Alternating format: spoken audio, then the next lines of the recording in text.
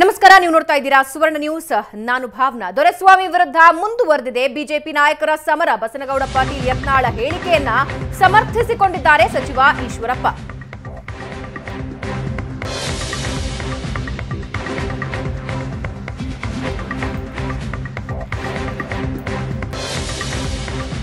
ಬಸನಗೌಡ ಯತ್ನಾಳ ಹೇಳಿಕೆಯನ್ನ ಸಮರ್ಥಿಸಿಕೊಂಡಿದ್ದಾರೆ ಸಚಿವ ಈಶ್ವರಪ್ಪ. ದೊರೆಸ್ವಾಮಿ ಜೊತೆ ಕನ್ನಯ್ಯ, ಜಿಗ್ನೇಶ್ ಇರುವ ಫೋಟೋ ರಿಲೀಸ್ ಮಾಡಿದ್ದಾರೆ. ಪಾಕಿಸ್ತಾನ್ ಜಿಂದಾಬಾದ್ ಅನ್ನೋ ಅಮೂಲ್ಯ ಹೇಳಿಕೆ ಖಂಡಿಸ್ತೀವಿ ಅಂದ್ರಿ, ಅಷ್ಟು ಹೇಳಿ ಸುಮ್ಮನಿದ್ರಲ್ಲ, ನಿಮ್ಮದು ಯಾವ ನಿಲುವು ಅಂತ ಕೇಳಿದ್ದಾರೆ. ಕಾಂಗ್ರೆಸ್ ನಾಯಕರಿಗೆ ಸಚಿವ ಈಶ್ವರಪ್ಪ ಪ್ರಶ್ನಿಸಿದ್ದಾರೆ.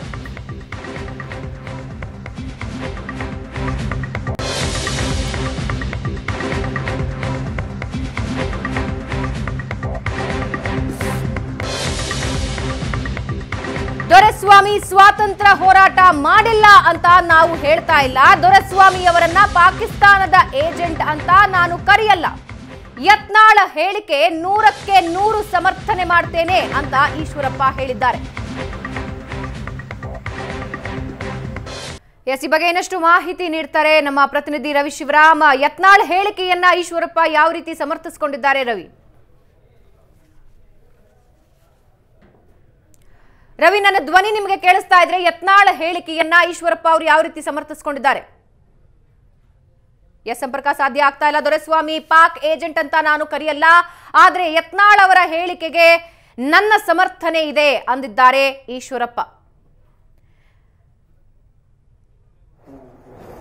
ಯಾರ ಮೇಲೆ ಈ ರೀತಿ ಕೇಸ್ಗಳು ಬಿದ್ದಿದ್ದಾವೆ, ಶಾಂತಿ ಕದಡೋ ದಿಕ್ಕಿನಲ್ಲಿ ಪ್ರಯತ್ನವನ್ನು ನಡೆಸಂತ ವ್ಯಕ್ತಿಗಳನ್ನಂತ ಆ ವ್ಯಕ್ತಿಗಳ ಜೊತೆಗೆ ಎಷ್ಟರ ಮಟ್ಟಿಗೆ ದೊರೆಸ್ವಾಮಿಯವರು ಸಂಬಂಧ ಇಟ್ಕೊಂಡಿದ್ದಾರೆ ಅನ್ನೋದನ್ನು ನಾನು ಈ ಫೋಟೋಗಳ ಮುಖಾಂತರ ಹೇಳಕ್ಕೆ ಇಷ್ಟಪಡ್ತೀನಿ.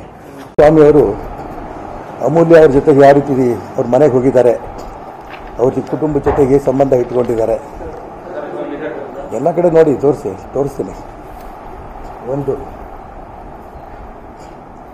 2 ಬೇರೆ ಬೇರೆಯವ್ರ ಜೊತೆ ಸಂಬಂಧ.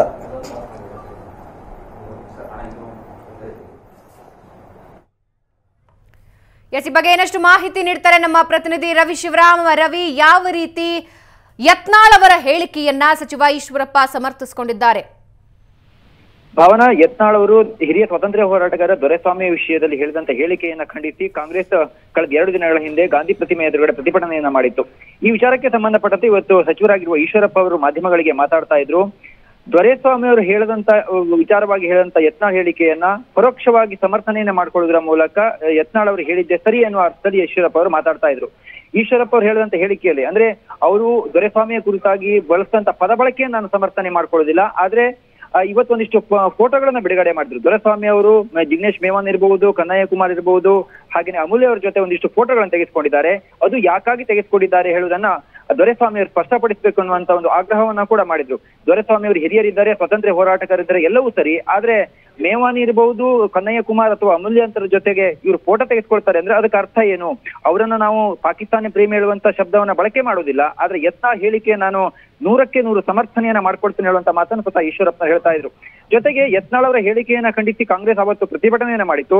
2 ಸದನಗಳನ್ನು ನಾವು ನಡೆಸೋದಕ್ಕೆ ಬಿಡೋದಿಲ್ಲ, ಅವರು ಕ್ಷಮೆಯಾಚಿಸಬೇಕು ಹೇಳುವಂತ ಆಗ್ರಹವನ್ನ ಕಾಂಗ್ರೆಸ್ ಮಾಡಿತ್ತು. ಆದ್ರೆ ಇದಕ್ಕೆ ಪ್ರತಿಕ್ರಿಯೆ ಕೊಟ್ಟಂತ ಈಶ್ವರಪ್ಪನವರು ಸದನವನ್ನ ಹೇಗೆ ನಡೆಸೋಕೆ ಬಿಡೋದಿಲ್ಲ ಅನ್ನೋದನ್ನ ನಾವು ಕೂಡ ನೋಡ್ತೀವಿ ಹೇಳುವಂತ ಒಂದು ಸವಾಲನ್ನ ಕಾಂಗ್ರೆಸ್ನವರಿಗೆ ಹಾಕಿದ್ದಾರೆ. ಯಾಕೆಂದ್ರೆ ಅವರು ಅದಕ್ಕೊಂದಿಷ್ಟು ಉದಾಹರಣೆಗಳನ್ನ ಕೂಡ ಭಾವನೆ ಕೊಡ್ತಾ ಇದ್ರು.